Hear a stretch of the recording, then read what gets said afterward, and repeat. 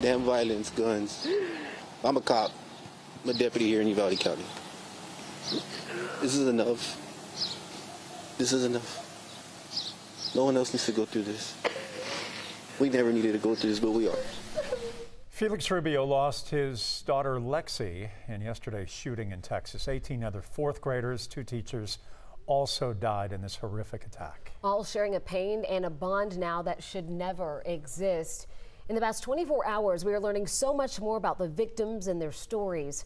Ron Jones joining us with more on that tonight. Yeah, that's right, guys. So remember these children and the teachers as well. That's what the parents are asking us tonight. These are just some of the victims of this tragic massacre, almost all of them around the age of 10 years old. And police say the shooter cornered them in a classroom before opening fire. Amir Joe Garza was shot while trying to call 911. Irma Garcia, another teacher, died while she was trying to shield her students. 17 others were hurt, and they're still recovering tonight. Authorities say there was little warning the violence was coming to that school from the gunman who they identified as a former high school student, Salvador Ramos. They say that he privately messaged a woman he met online 30 minutes before the shooting saying that he was going to shoot his grandmother.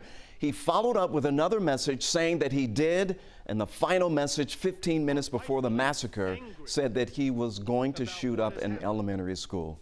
Well, police say an off-duty patrol officer, a patrol agent, and 2 other police officers managed to find and kill the shooter even after he barricaded himself. And today at a news conference, Texas Governor Greg Abbott praised their swift action. They showed amazing courage by running toward gunfire for the singular purpose of trying to save lives. Now, many of you have already reached out to 11 Alive asking, how can we help the victims and their families as well? Well, there's so many ways you can do that, and you can find a link on our website at 11alive.com.